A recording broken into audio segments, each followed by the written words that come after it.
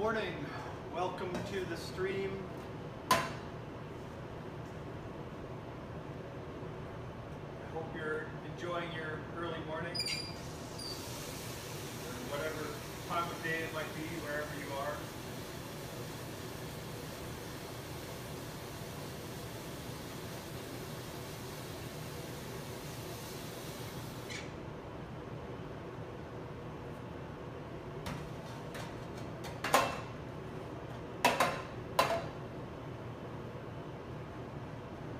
Today I'm going to be baking some bagels and talking about Pied Piper of Hamelin a little bit more.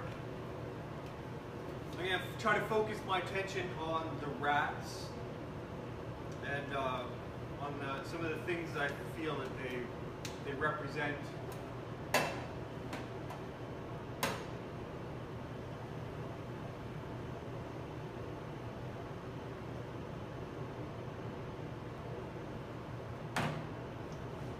Focus on some of the parabolic implications.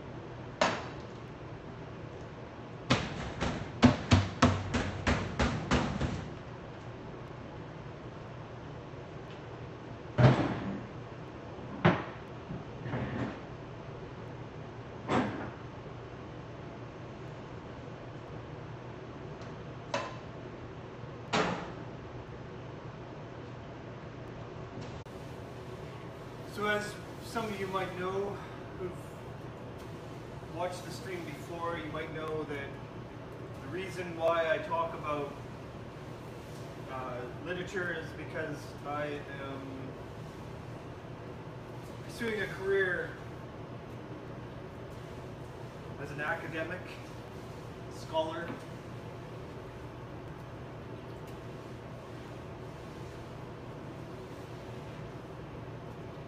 So this is just, for me, this is just practice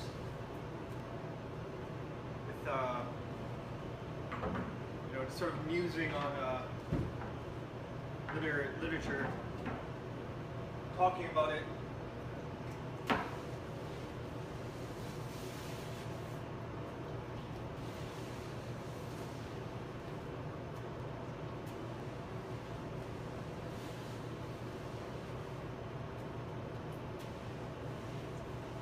My primary focus and interest happens to be with the Victorian era.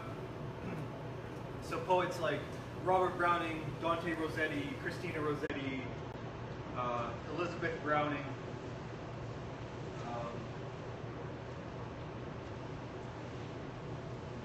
Who else?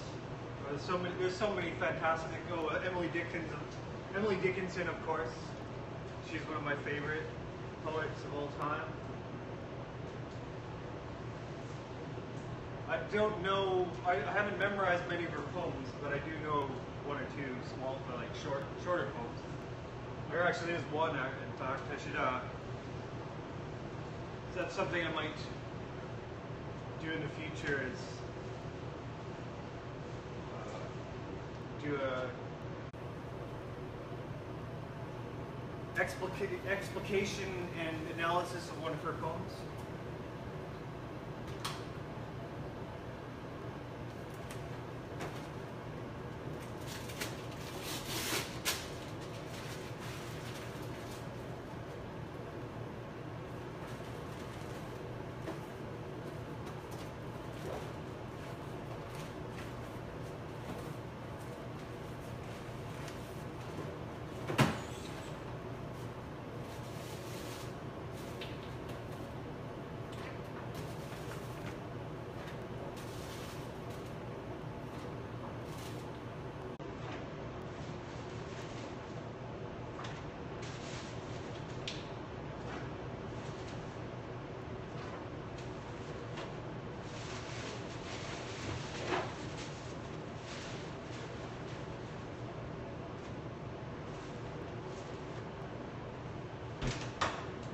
anyways, I usually begin by reciting the poem. So this morning I'm not going to change the format, obviously, so I'm going to recite the poem for you. And this is just an opportunity for me to it's mostly a mental exercise.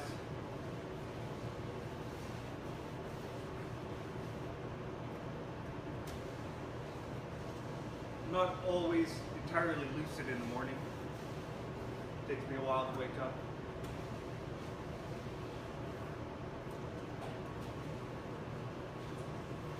So here it goes. This is the Pied Piper of Hamelin by Robert Browning. Hamelin towns in Brunswick by famous Hanover City. The river Weser deep and wide washes its wall on the southern side. A pleasanter spot you never spied. But when begins my ditty, almost 500 years ago, to see the townsfolk suffer so from vermin was a pity.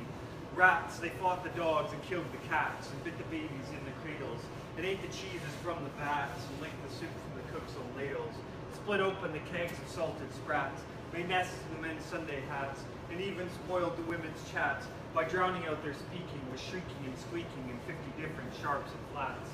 At last the people in a body to the town hall came flocking. "'Tis clear," cried they, "our mayor is a naughty, and as for our corporation, shocking to think we buy gowns lined with ermine, for dolts who can't or won't determine what's best to rid us of our vermin. You hope because you're old and obese to find in the furry civic robes ease. Rouse up, sirs, give your brains a racking, to find the remedy we are lacking, or sure as fate will send you packing." At this the mayor and corporation quaked with a mighty consternation. An hour they sat in council. At length the mayor broke silence. For a gilder eyed my urban gamsel. I wish I were a mile hence. It's easy to bid one rack one's brain. I'm sure my poor head aches again. I scratch it so, but all in vain. Oh, for a trap, a trap, a trap. Just as he said this, what should hap? At the chamber door, but a gentle tap. "Bless us," cried the mayor, "what's that?" With the corporation as he sat, looking little through wonder as fat. Nor brighter were his eyes, nor moister than a too long opened oyster. Save what at noon his paunch grew mutinous, for a plate of turtle green and glutinous, only a scraping of shoes on a mat. Anything like the sound of a rat makes my heart go pit-a-pat. "Come in," cried the mayor, looking bigger, and in did come the strangest figure. His long queer coat from heel to head was half yellow and half red, and he himself was tall and thin, with sharp blue eyes, each like a pin, and light loose hair and swarthy skin, nor tuft of hair on cheek nor beard on chin, but lips where smile went out and in.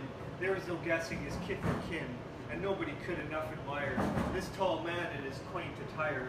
Quoth one, "It's as my great-grandsire, starting up at the trump of doom's tone, had walked this way from his painted tombstone."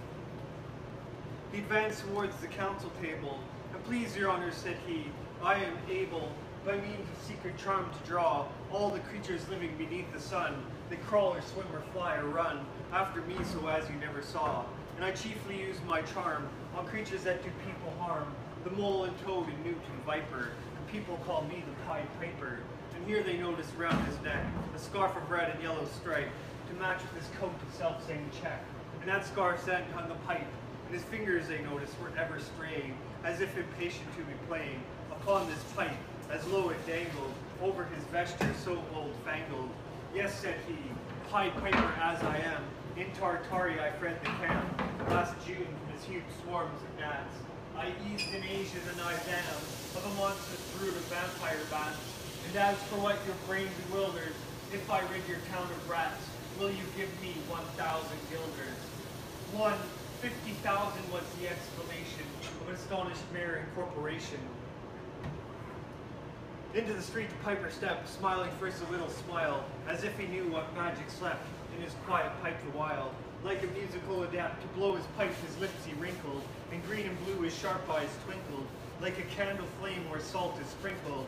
And ere 3 shrill notes the pipe uttered, you heard as if an army muttered, and the muttering grew to a grumbling, the grumbling grew to a mighty rumbling, and out of the houses came the rats tumbling, great rats, small rats, lean rats, brawny rats, brown rats, black rats, gray rats, tawny rats, grave old plotters, gay young friskers, fathers, mothers, uncles, cousins, hawking tails and pricking whiskers, families by tens and dozens, brothers, sisters, husbands, wives, followed the Pied Piper for their lives. From street to street he piped advancing, and step for step they followed dancing, until they came to the river Weser, where it all plunged and perished, save one who stout as Julius Caesar swam across and lived to carry, as he the manuscript he cherished, to Rabland home its commentary, which was, at first shrill notes of the pipe, I heard a sound as of scraping tripe, and putting apples wondrous bright into the cider presses bright. It seemed as if, in a moving away of pickle boards, and leaving a jar of conserve cupboards, and a drawing the corks of train oil flasks, and a breaking the hoops of butter casks, and it seemed as if a voice, sweeter far than by harp or by psaltery, called out, "Oh, rats, rejoice! The world has grown to a vast dry saltery. So munch on, crunch on, take your nunch on, breakfast, supper, dinner, lunch on, and just as a bulky sugar punch on, already staved like a great sun shone, gracious scarce an inch before me, just as methought it said, come bore me, I found the Weser rolling over me. You should have heard the Hamlin people ring the bells so they rocked the steeple. Go, cried the mayor, get long poles, poke out the nests and block up the holes. Consult with carpenters and builders, and leave in our town not even a trace of the rats, when suddenly up the face of the piper perked in the marketplace. The first, if you please, my 1,000 guilders. 1,000 guilders, the mayor looked blue, so did the corporation too. For council dinners made rare coffee, with claret, moselle, vin de gras, hop, and half the money would replenish their cellar's biggest butt of Rhenish, to pay this sum to a wondering fellow, with gypsy coat of red and yellow. Besides, quoth the mayor with a knowing wink, our business was done at the river's brink. We saw with our eyes the vermin sink, and what's dead can't come to life, I think. So, friend, we're not folks to shrink from our duty of giving you something to drink, and a matter of money to put in your poke. But as for the guilders, what we spoke of them, as you well know, was in joke. Besides, our losses have made us thrifty. 1,000 guilders, come, take 50. The piper's face fell and he cried, no trifling, I can't wait, he sighed. I've promised a visit by dinner time, Baghdad, and accept the crime of the head cook's pottage. All stricken, for having left in the caliph's kitchen, of a nest of scorpions no survivor. With him I proved no bargain driver, with you don't think I'll bait a stiver, and folks who put me in a passion may find me pipe after another fashion. How, cried the mayor, do you think I brook, being worse treated than a cook, insulted by a rival, with idle pipe and vesture piebald? Threaten us, fellow, do your worst, blow your pipe there till you burst. Once more the piper stepped into the street, and to his lips again laid his long pipe of smooth straight cane, and ere he blew 3 notes, such sweet soft notes as yet musicians cunning never gave in raptured air. There was a rustling that seemed like a bustling of merry crowds justling, a pitching and hustling, small feet were pattering, wooden shoes clattering, little hands clapping, and little tongues chattering, and like wolves in a farmyard when barley is scattering, out came the children running, all the little boys and girls, with rosy cheeks and flaxen curls, and sparkling eyes and teeth like pearls, tripping and skipping ran merrily after. The wonderful music was shouting and laughter. The mayor was dumb and the council stood, as if they were changed into blocks of wood, unable to move a step or cry, till the children skipping by could only follow with an eye that joyous crowd that piped back, and how the mayor was on the rack, and the wretched council's bosoms beat, as the pipe returned from the high street, to where the Weser rolled its waters, right in the way of her sons and daughters. How he returned from south to west, and to Koppelberg Hill his steps addressed, and after him the children pressed, great was the joy in every breast. He never can cross the mighty top, he's forced to let the piping drop, and we shall see our children stop. When lo, they reached the mountainside, a wondrous portal opened wide, as if a cavern was suddenly hollowed. The piper advanced and the children followed, and when all were in to the very last, the door in the mountainside shut fast. Did I say all? No, one was lame, and could not dance the whole way. And in after years, if you would blame his sadness, he was used to say, it is dull in our town since my playmates left. I can't forget that I'm bereft of all the pleasant sights they see, which the piper also promised me. For he led us, he said, to a joyous land, quitting the town in just at hand, where waters gushed and fruits were flowers put forth a fairer hue, and everything was strange and new. The sparrow was brighter than the peacock here, and their dogs outran their fellow deer, and honeybees had lost their stings, and horses were born with eagle's wings. And just as I became assured my lame foot would be speedily cured, the music stopped and I stood still, and found myself outside the hill, left behind against my will, to go now limping as before, and never hear of that country war.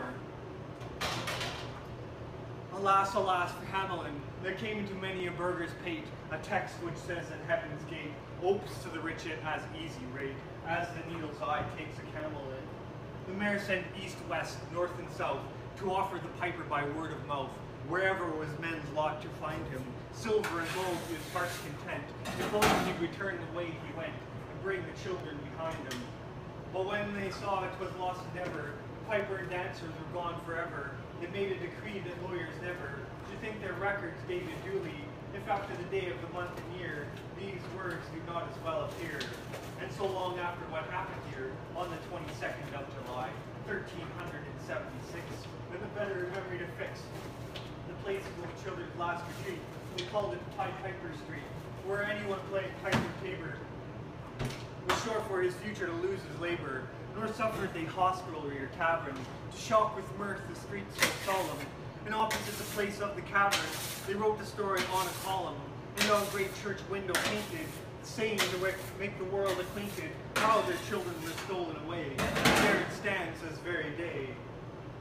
And I must not omit to say that in Transylvania there's a tribe of alien people who ascribe the way and dress of which their neighbors lay such stress to their fathers and mothers, having risen out of some subterranean prison into which they were trepanned long time ago in a mighty band, out of Hamlin town in Brunswick land, but how or why they don't understand.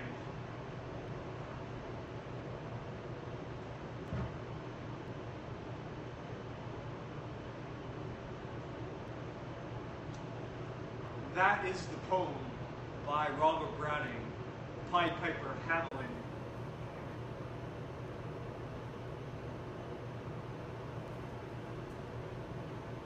Robert Browning was a Victorian poet, so I'm not exactly sure the date that poem was written, but more than 100 years ago.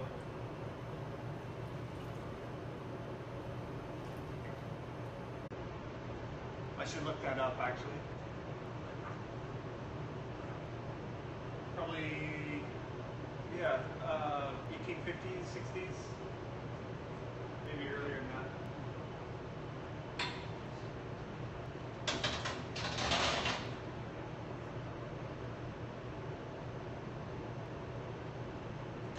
So like I said when I was in my introduction, I wanted to talk a little bit more about the rats and some of the characteristics and some of the analogies that we can draw between the ways that the rats are manipulated by the Pied Piper's music to Plato's discussion about art and some of the dangers that he identifies in the Republic. Some of the things that he feels are dangerous about art. And,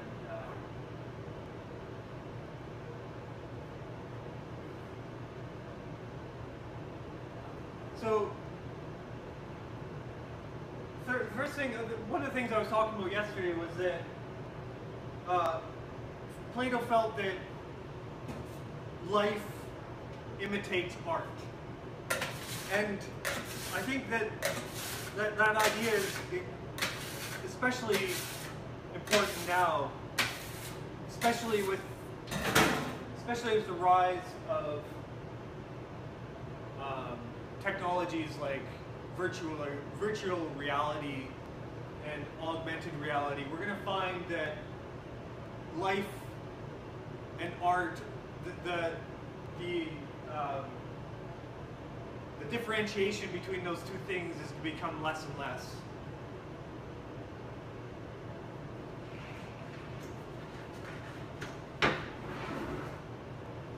life are going to be more inextricably linked.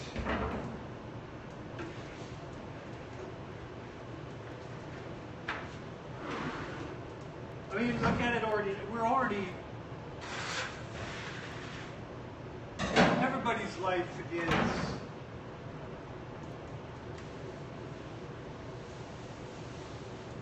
No, I think that we really underestimate the impact that art and culture has on the way that we interact with each other, the choices we make.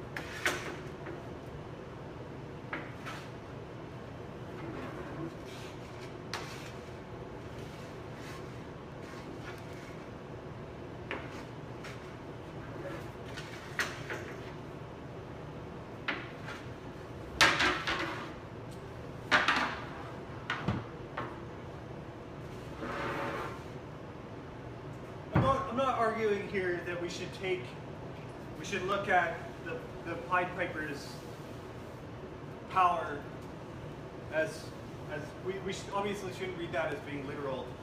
But I think that there's something, you know, his magical power is obviously an exaggeration. It's a metaphorical hyperbole.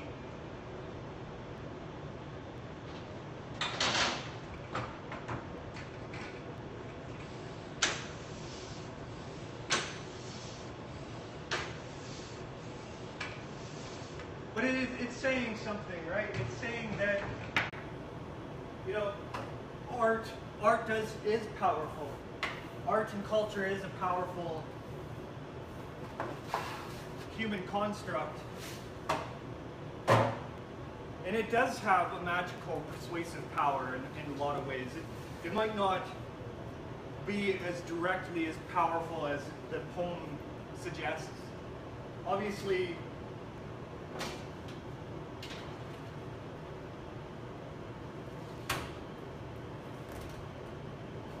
the poem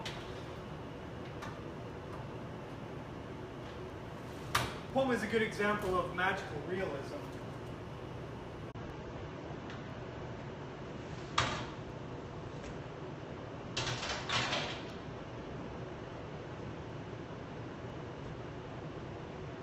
But there's purpose in the exaggeration of the poem. That, you know, there is something to be said about the power that art and culture has over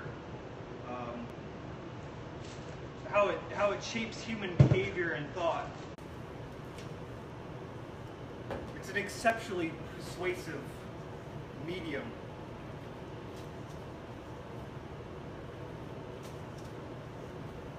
When I say art, I include poetry, music, dramatic art, music,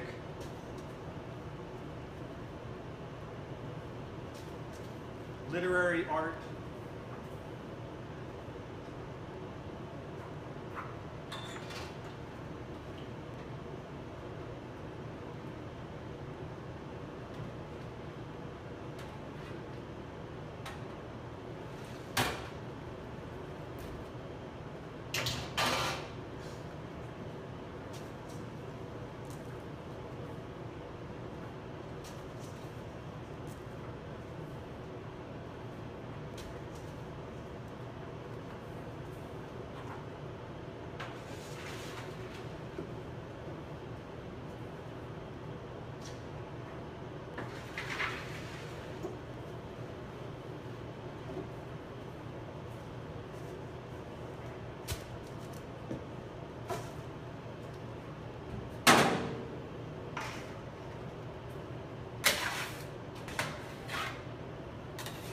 yeah, back to the rats.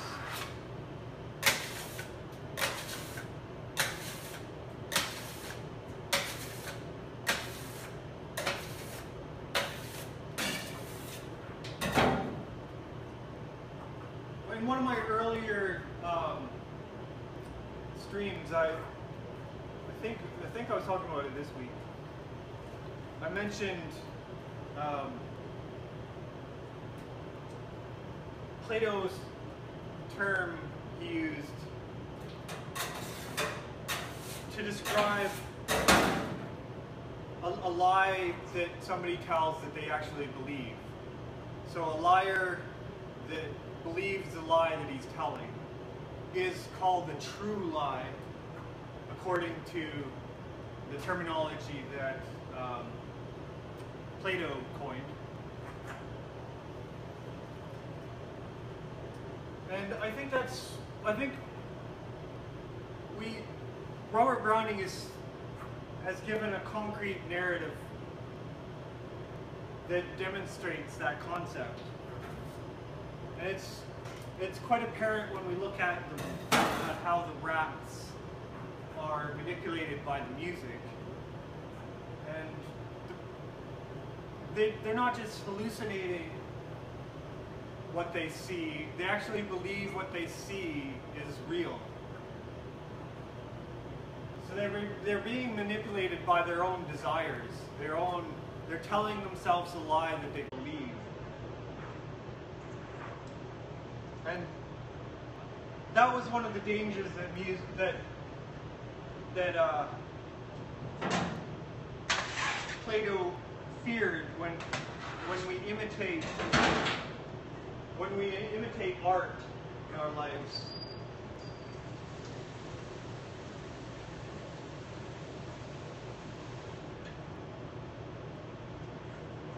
Plato was very fearful, very anxious about the role that art played in shaping the consciousness and behaviors of citizens.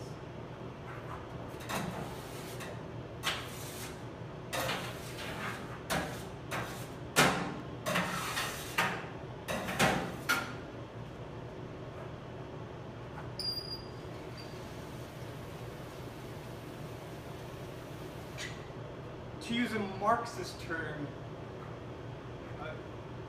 I think that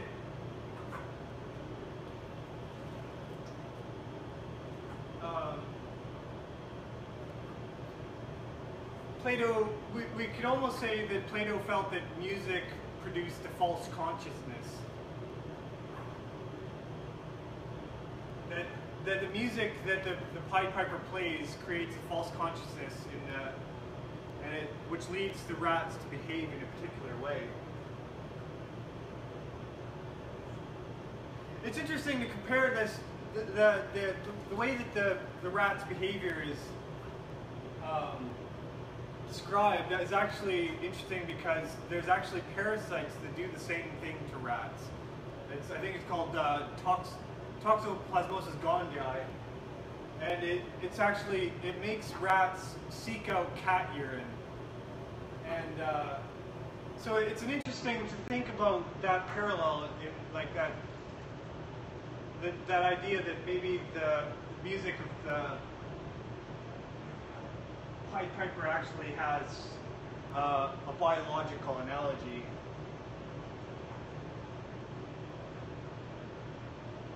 In the form of a parasite.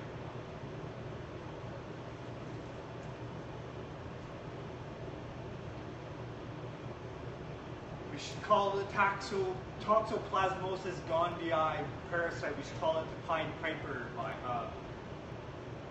What is it? It's a virus, right? Yeah. It's the Pied Piper virus.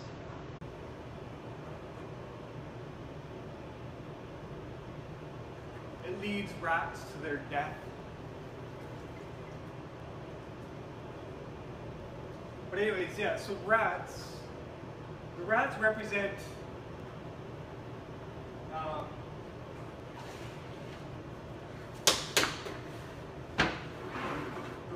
represent what is the worst case scenario.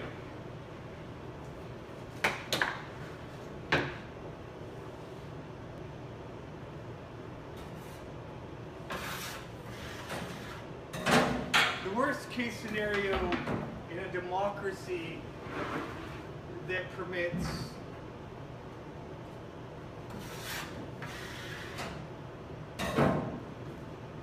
unregulated artistic creation.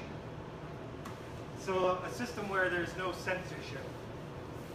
The kind of censorship that Plato tries to imagine in the Republic.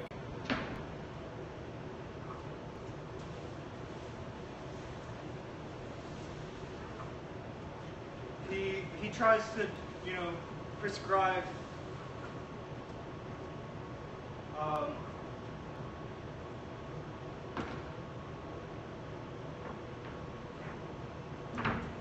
the art forms, and like he felt that certain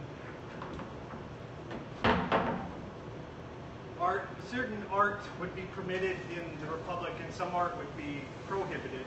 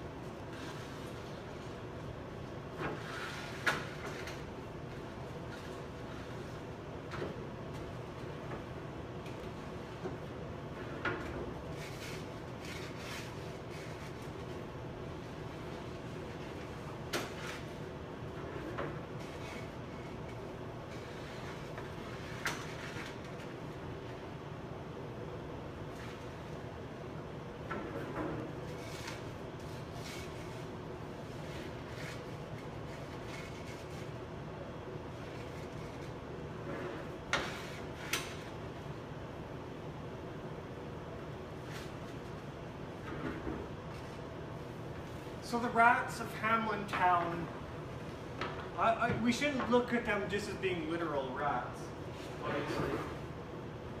They are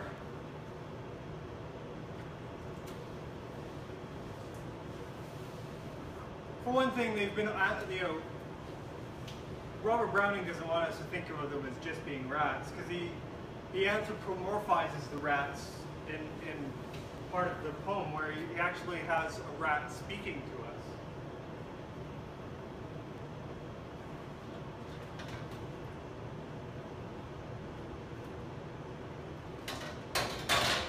In fact, we need a rat. We need a rat to actually narrate part of the story to us. Otherwise, we wouldn't know what happened to the rats and why, what happened in the brains of the rats to lure them to their death. So we need that, in the narrative, we need to have that rat speaking to us in order to know the nature of their delusion. And that's the reason why it's included in the poem. It has a very important structural purpose.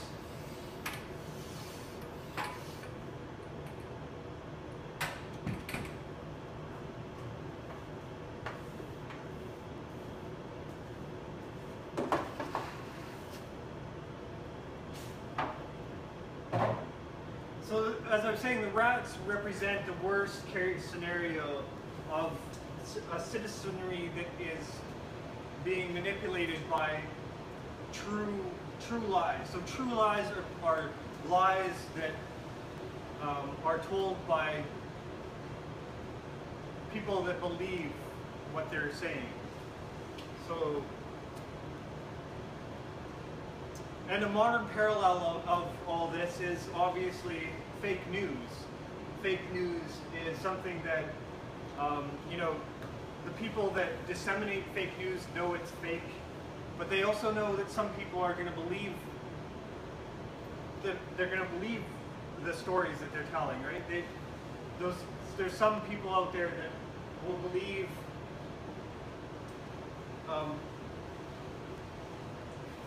that are already convinced of the truth of some of the things that fake news reports on. And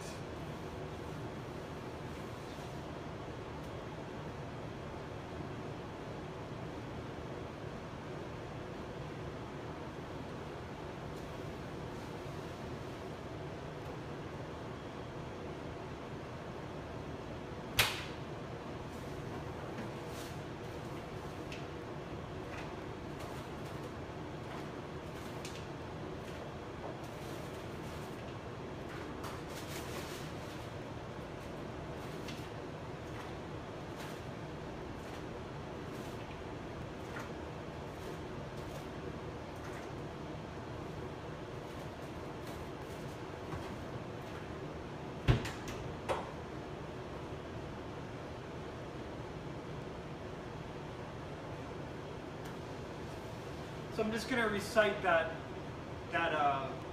stanza, the one where the rats are lured. Actually, I'll start where I just want to describe the rats to you again. Like the second stanza really describes the chaos and disorderliness that the rats create,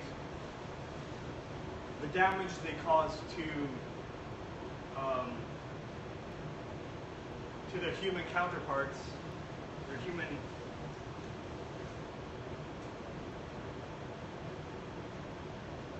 Anyway, so yeah, I'm just gonna recite the second stanza.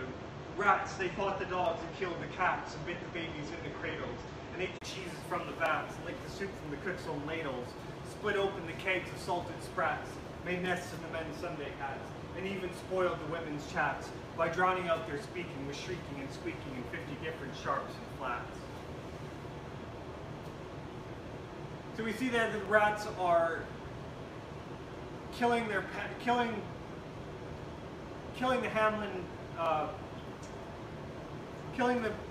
animals of the pets of the. Sorry. They're killing the pets of Hamlin. They're eating the food. They're spoiling. They're causing spoilage and waste. They're nibbling on the toes and the limbs of the Hamlin people's children. They're interrupting their worship.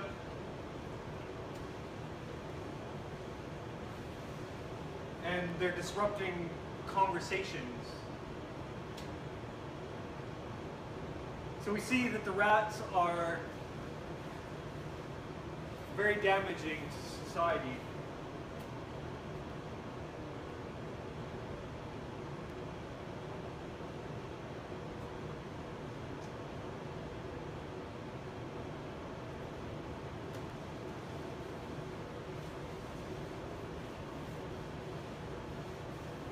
So I want to say a little bit more about, before I recite the next stanza of interest, I want to just sort of,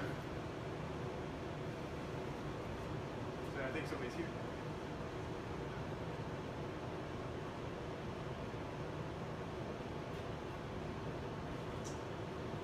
No, nobody's here. So, Plato was really worried that life imitates art. It's not the other way around. Art doesn't imitate. Art may imitate life at first, but eventually there's some kind of super.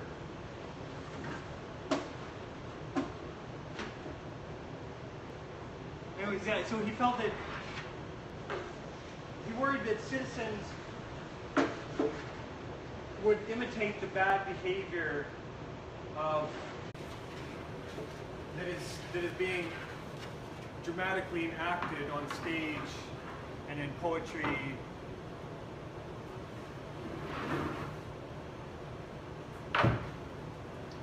see this in how the rats are manipulated. The rats, the musician, the Pied Piper plays a song that the rats imitate in their behavior.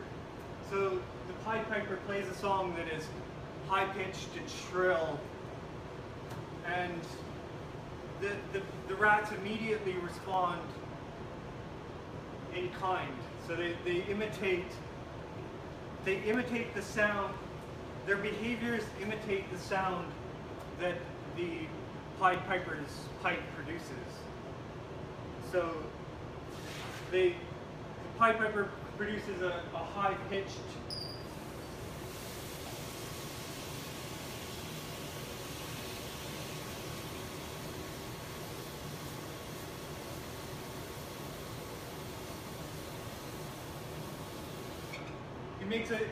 he plays 3 shrill notes that sound like a muttering, they sound like grumbling, they sound like a mighty rumbling.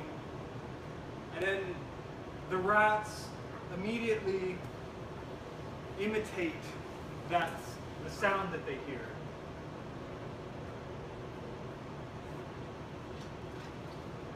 So I'm just going to recite that whole stanza.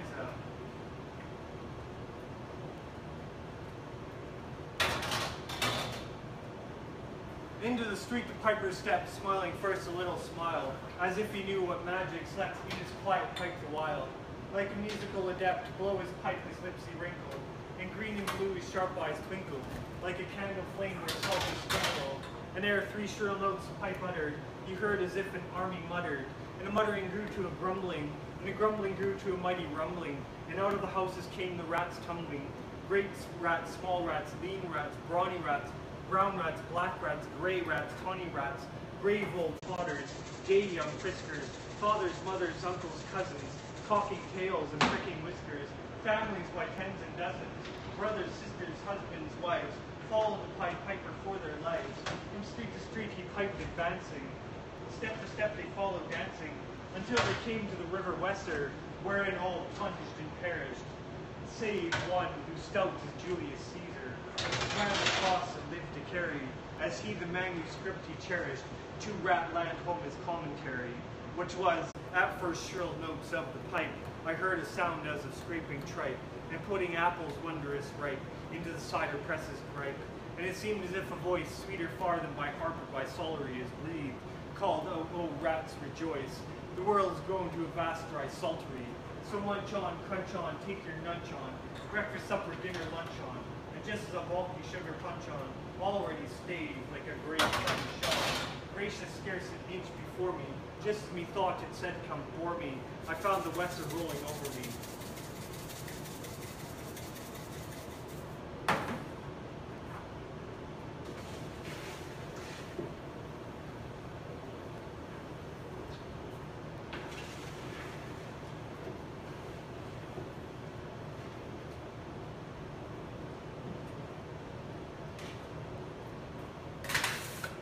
So we see in that stanza rats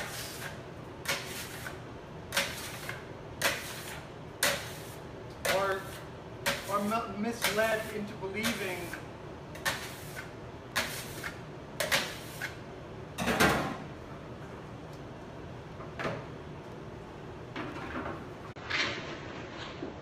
they're led on a path of delusion.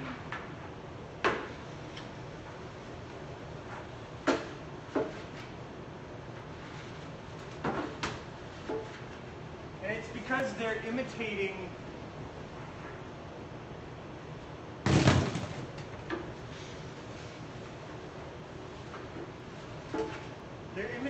the art, they're imitating the music that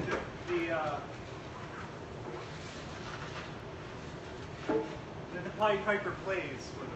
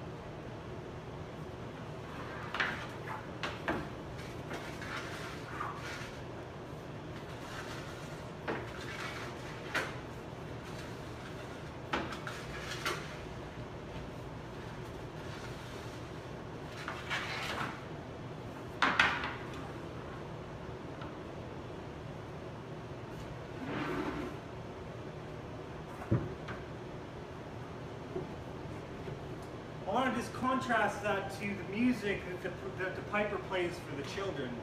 The music that the piper plays for the children is described as being sweet and rapturous. It's like a rustling that seemed like a bustling. So, and like the behaviors of the children mimic the art, the music that the piper plays, the same way that the rat's behavior mimics the music that the piper plays for them. And this is an analogy for how Plato saw the influence of art on the lives of citizens. Well, we have to remember that this is not happening. Hamelin is not Plato's republic. Hamelin is a democracy, which would have been very, very important to Robert Browning, because he would have been in a generation where democracy would have been just emerging in British society. So he would have been very interested in the concept of art and the influence art has on democratic citizens. So that's what Robert Browning is doing in this poem. Is he's trying to understand what are some of the effects, what are some of the harms, what are some of the benefits of having artists that have the democratic liberty to create. And without prohibition.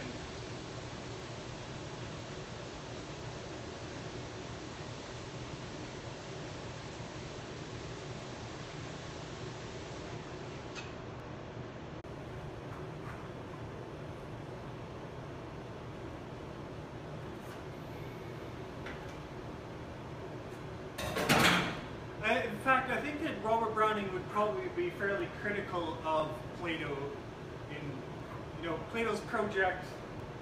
The Republic is,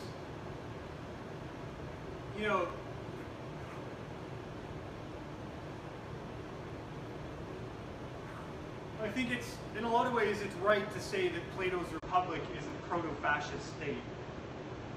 I don't want to say that Plato was a fascist. Obviously, the word had not been coined in his time, and I quite admire Plato's writing, and his thinking is exceptional. So, I'm not saying he's fascist, but I think that the Republic, in a lot of ways, represents that possibility.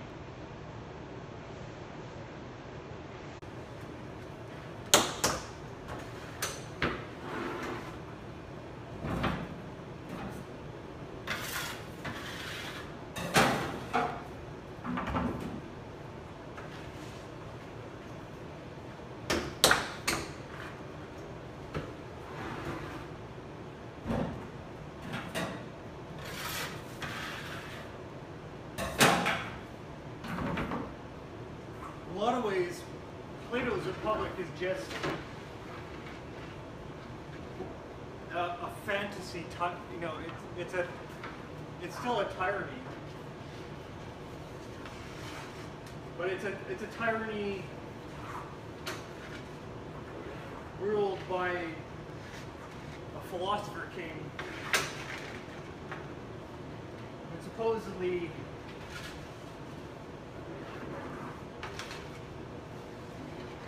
is able to act in the best interest of everyone because he's some kind of philosopher god or something. I don't know.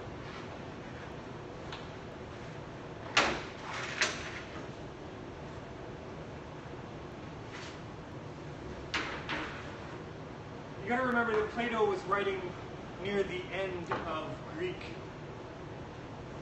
civilization. So he would have been very, very concerned with how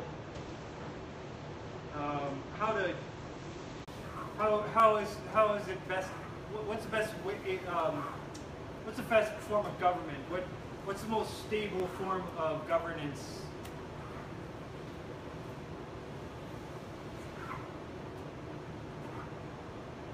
And I think that's the project of Plato's Republic. There is he's really just trying to stimulate a conversation about within his own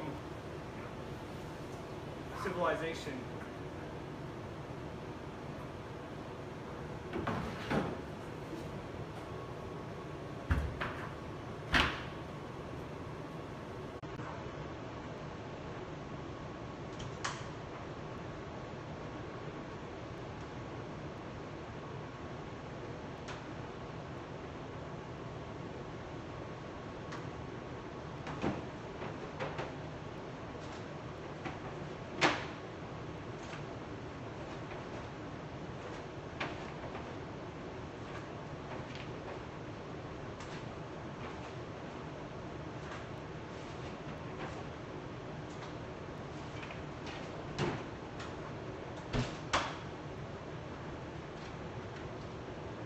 So it's unfair to call Plato a fascist because, for one thing, the word hadn't even been invented in his time.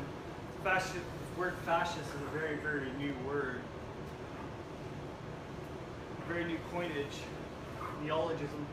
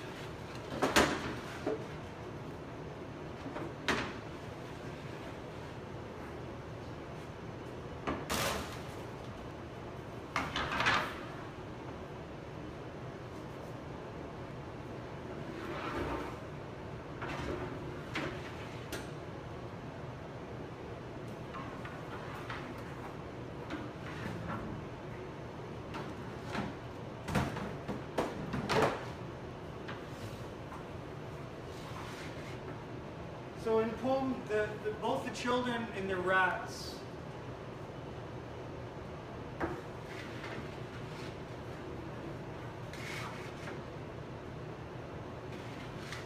they imitate, their behavior mimics, their behavior mimics the quality of the music that the Pied Piper produces.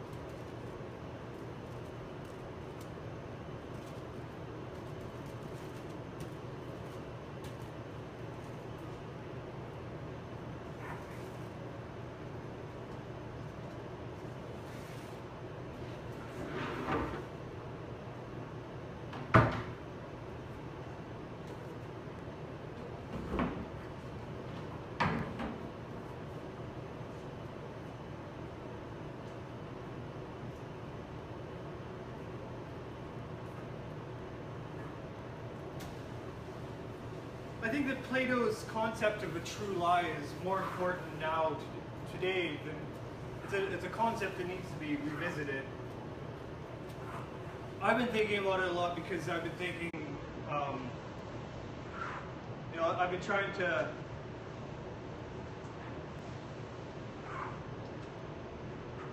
analyze and understand the phenomenon of fake news. I think that Plato's true lie is something that describes the mentality that is able to believe that kind of misinformation.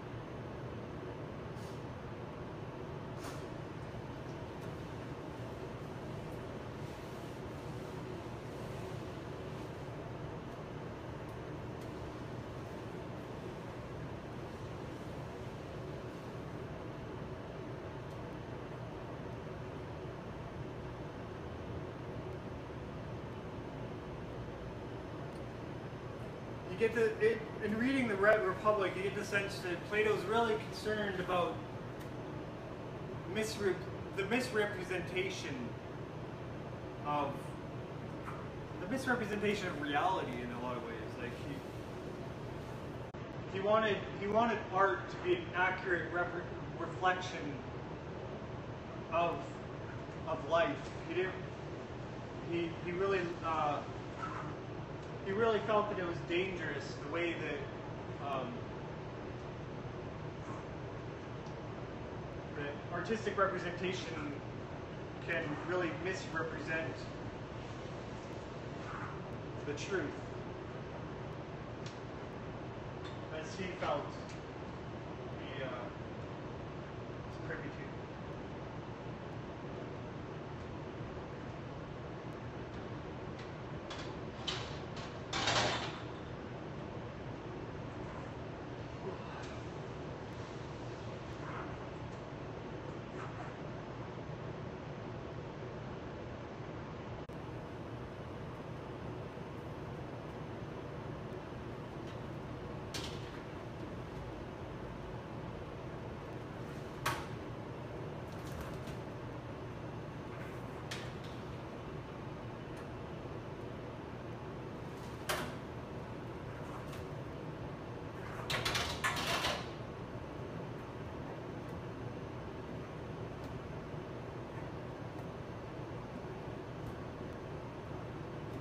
So I think that the poem envisions two different outcomes for art in a democracy, and both seem to be, Robert Browning seems to be fairly ambivalent. I'm not sure exactly if he's entirely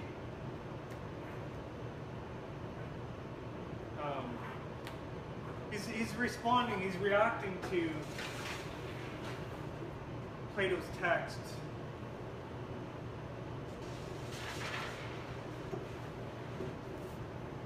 And I think he's fairly critical of Plato's text, but at the same time he's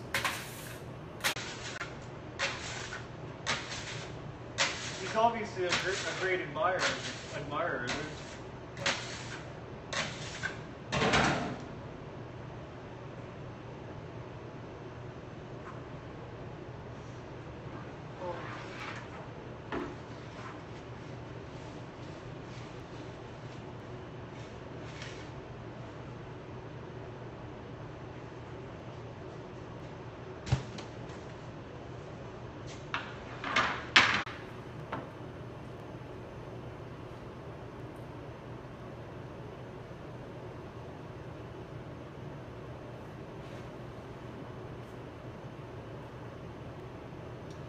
So I'm coming to the end of my stream. I'm going to probably shut it down pretty soon here. So I'm just going to try to summarize some of the ideas that I came up with today.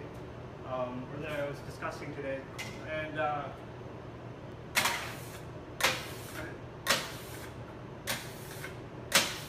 the main concept I've been interested in is the idea that Plato, the reason Plato was really worried about art was he felt that life imitates art. And that if our art has representations of bad behavior, that the people that consume that art are going to begin to behave badly, or have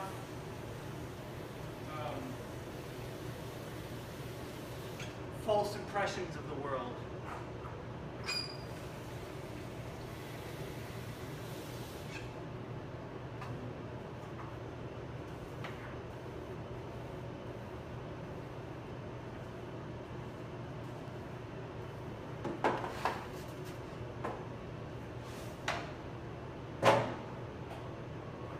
So he felt that art was inaccurate in its representation of life. And he worried that that misrepresentation would lead to misconduct.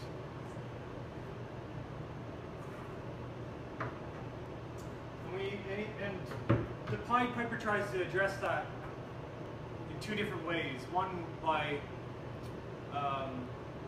showing, making an analogy to the rats. Making an analogy between democratic participation and the rats, and then, or citizens within a democracy.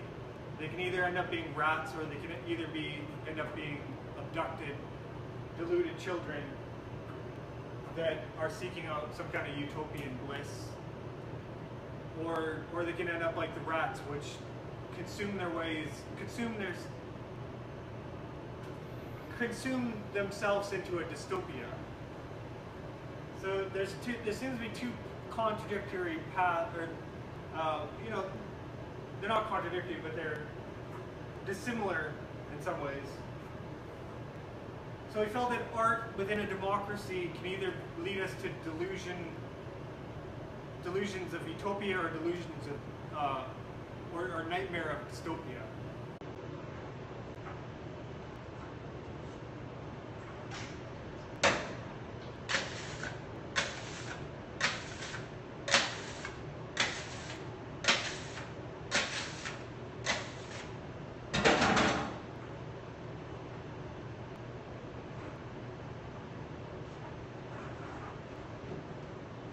And the only solution he gives us is that we need to, like the children, they end up being refugees in another country. They become citizens of Transylvania. He's almost suggesting that the only way to escape the predicament of democracy is to set up a new state, perhaps. I don't know. I'm not sure what he's suggesting as a resolution to the crisis that the poem presents to us.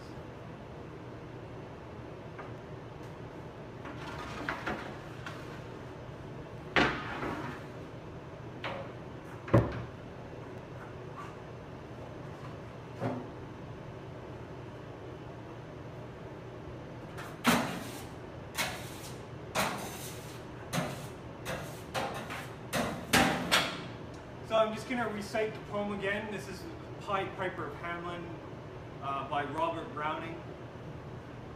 And I'm doing this just because it's good practice, and it keeps my brain going in the morning. So here goes. And once I'm done the poem, I'm just going to say farewell, and I hope you have a great day. Anyways. Hamelin towns in Brunswick, by famous Hanover city, the river Weser deep and wide washes its wall on the southern side. A pleasanter spot you never spied, but when begins my duty, almost 500 years ago, to see the townsfolk suffer so from vermin wasn't pity. Rats, they fought the dogs and bit the cats, and bit the babies in the cradles, and ate the cheeses from the vats, and licked the soup from the cook's old ladles, split open the kegs of salted sprats, made nests in the men's Sunday hats, and even spoiled the women's chats by drowning out their speaking, shrieking and squeaking in 50 different sharps and flats. At last, people in a body to the town hall came flocking. "'Tis clear," cried they, "our mayor is the naughty, and as for our corporation, shocking, to think we buy gowns lined with vermin, for dolts who can't or won't determine what's best to rid us of our vermin. You hope because you're old and obese to find in the furry civic robes ease. Rouse up, sirs, give your brains a racking, to find the remedy we are lacking, or sure as fate will send you packing." At this, the mayor and corporation quaked with a mighty consternation. An hour they sat in council. At length the mayor broke silence. "For a gilder eyed my ermine gown self. I wish I were a mile hence. It's easy to bid one rack one's brain. I'm sure my poor head aches again. I scratch it so, but all in vain. Oh, for a trap, a trap, a trap." Just as he said this, what should have at the chamber door but a gentle tap. "Bless us," cried the mayor, "what's that?" With the corporation as he sat, looking little to wondrous fat, nor brighter were his eyes, nor moister than a too long opened oyster, save when at noon his conjugal muses for a plate of turtle green and glutinous. Only a scraping of shoes on a mat, anything like the sound of a rat makes my heart go pit-a-pat. "Come in," cried the mayor, looking bigger, and in did come the strangest figure. His long clear coat from heel to head was half yellow and half red, and he himself was tall and thin, with sharp blue eyes each like a pin, and light loose hair and swarthy skin, nor tuft of hair on cheek nor beard on chin.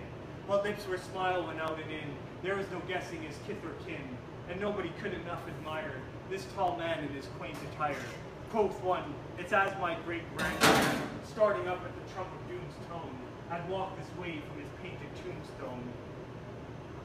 He advanced towards the council table, "And please, your honor," said he, "I was able, by means of secret charm to draw, all the creatures living beneath the sun, that crawl or swim or fly or run, after me so as you never saw.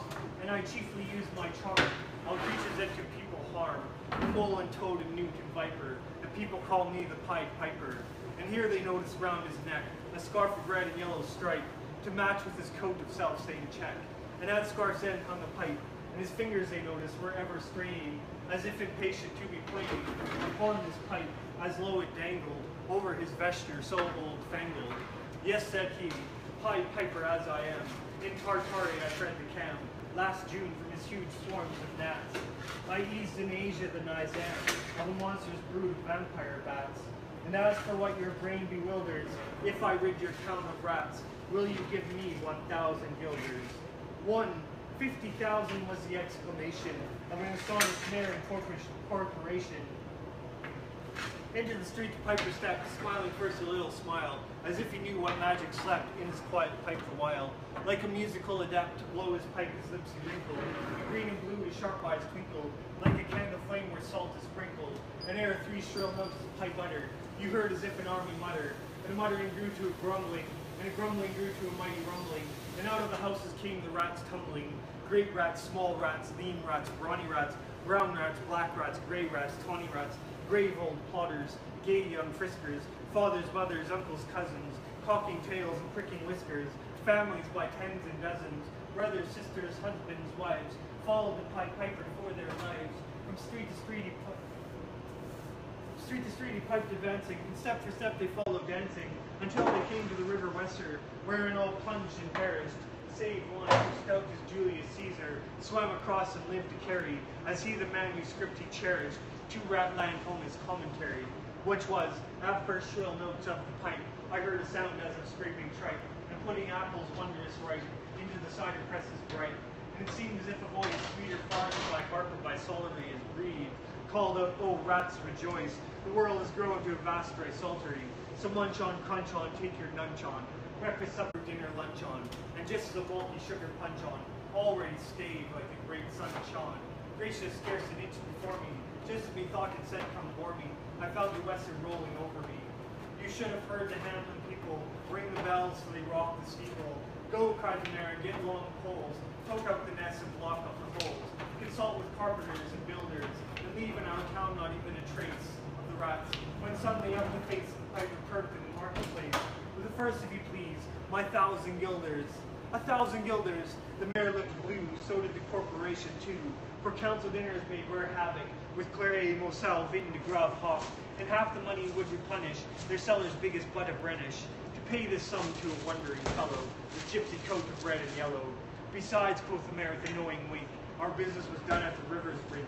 We saw with our eyes the vermin sink, and what's dead can't come to life, I think.